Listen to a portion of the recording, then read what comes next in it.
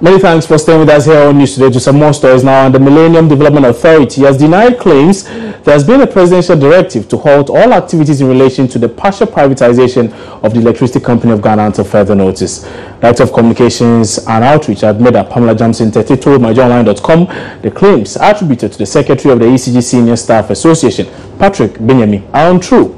In a press statement subsequently, Admeda clarified that no such directive was discussed at the last meeting, which was held at the Flagstaff House. Meanwhile, Chief of Staff Julius Debra has also denied issuing any statement suspending a concession arrangement to cede management of State Power Distributor ECG to a private company for 25 years. He's been speaking in the Upper West region. There is a purport story on my Joy Online attributed to me to have directed that MEDA should suspend all negotiations relating to ECG. I wish to say here categorically that I've been in the Upper West for the past 3 days and have not issued any. To begin with, government have not stated that it is privatizing ECG. That's the first thing that we all need to understand. What government has been talking about is a way of reforming, by signing up to the compact. And in the long run, the objective is how best to improve the performance of ECG. So I hereby state clearly, categorically, that Julius Debra, the Chief of Staff, has never directed MEDA to suspend any privatization of ECG, because to begin with, there is no privatization of ECG. Thank you.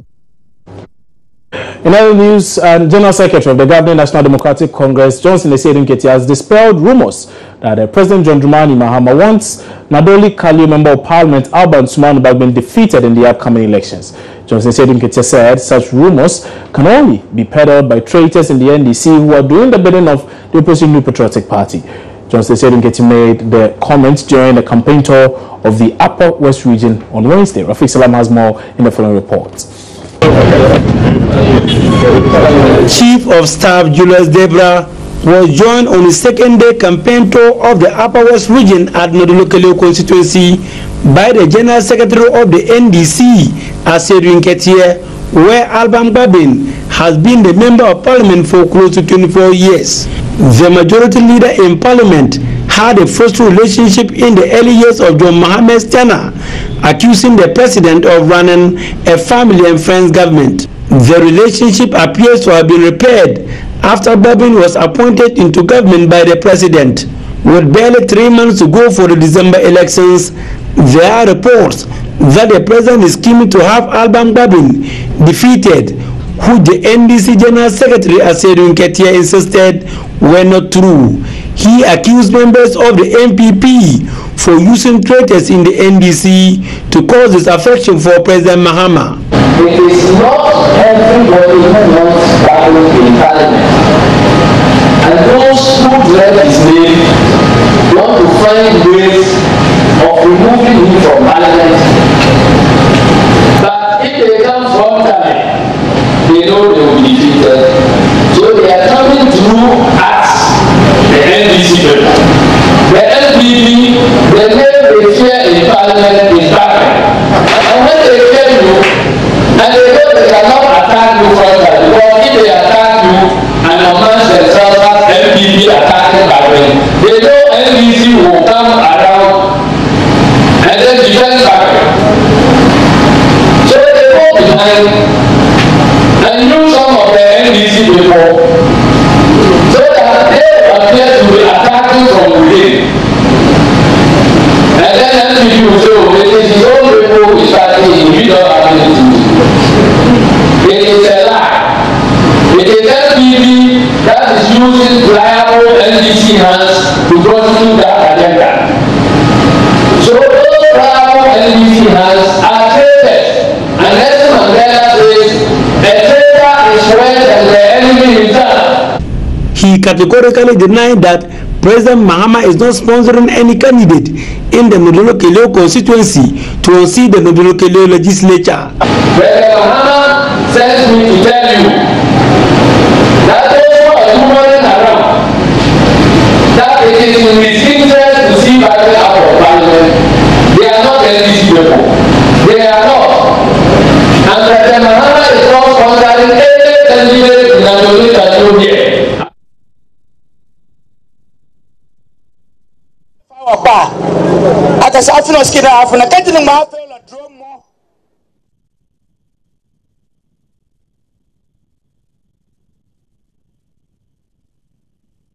Apologies for that sound clip there, but away from that, let's turn our attention to the opposition Patriotic Party. And the flag bearer of the NPP, Nana Dango Akufo-Addo, is today continuing his tour of the Greater Accra region as he heads to Ningo Prom. The NPP flag bearer spent the whole of yesterday touring the Ga East district, where Chief of Domeabra, Ni Kwame Otoku, who appealed to him to establish a senior high school in the constituency if given the mandate. He said the intervention will help end the stress children in the community go through to access second cycle education. Now, he also charged Nana Akufo-Addo to continue with ongoing projects of the governing NDC if he succeeds in unseating President John Dramani Mahama in the December polls.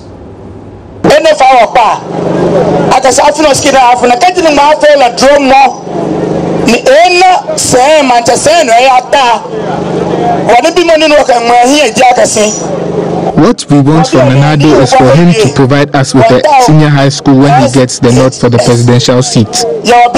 If we had a senior high school here, the children would have stopped moving to other cities to attend school.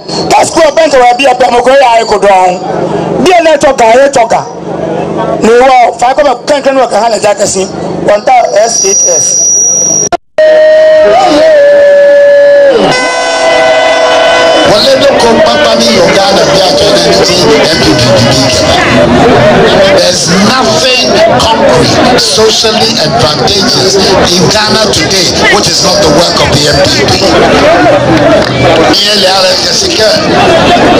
Schools are there, not a country of schools.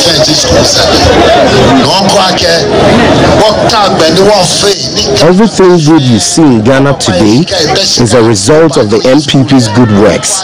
The educational system is my concern.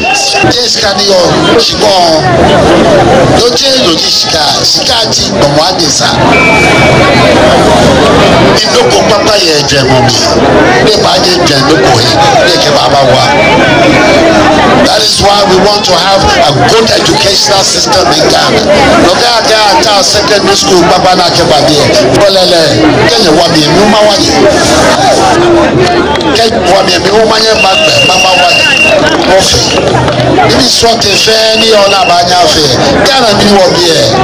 not a poor country.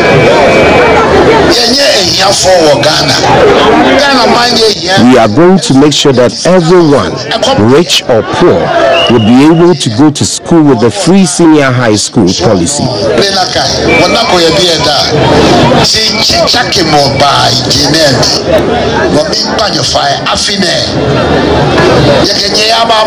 Help me become president and I will get the chance to help you.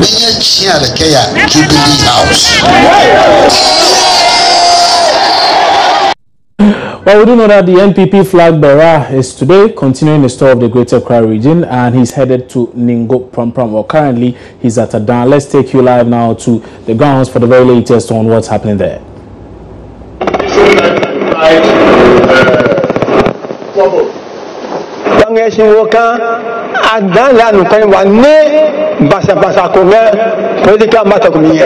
We are assuring you that in the advanced stage, we've never experienced any problems so far as partisan politics is concerned. PPPO, NDCO, SSPO, DDDO, Koba, Wamabu Motwe, Wakoma Seni, Nebajome, Wasiwojan. Whichever party comes to them, be it PPP, CGD, APD, they listen to you.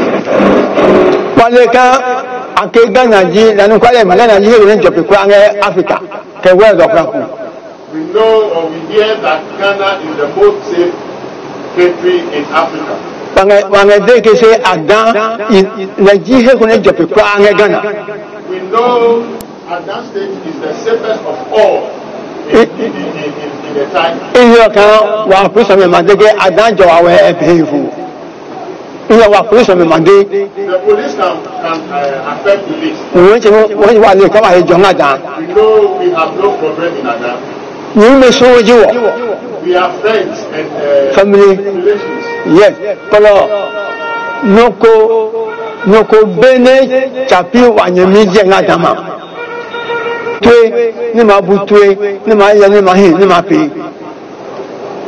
people are claiming that this is their World Bank or this is their whatever. But the people of Ghana are prepared to listen to whoever and take a decision.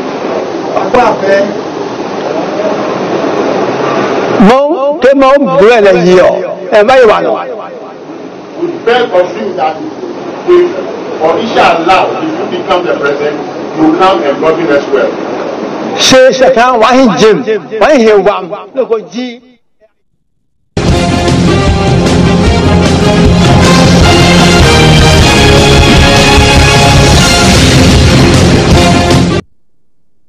But there will be more election-related stories right here on your election headquarters at 2:30 p.m. with Araba Kumsin on right here on this same channel. But away from that now, let's talk some other issues. And Ghana's cocoa industry has seen a sharp decline in production over the last few years. Cocoa farmers have complained about government's inability to support the sector with the needed logistics to ensure a high turnover. Now, in a bid to restore the industry's lost glory, the Millennium Promise Alliance says it is introducing a number of development projects and other interventions to address the needs of these cocoa farmers. A component of the program will seek to strengthen the capacity of the agricultural extension officers through training and provision of working tools. Country Director Chief Nathaniel Ebo Nsako tells Joy News cocoa farmers deserve better than the perennial challenges they have faced over the years.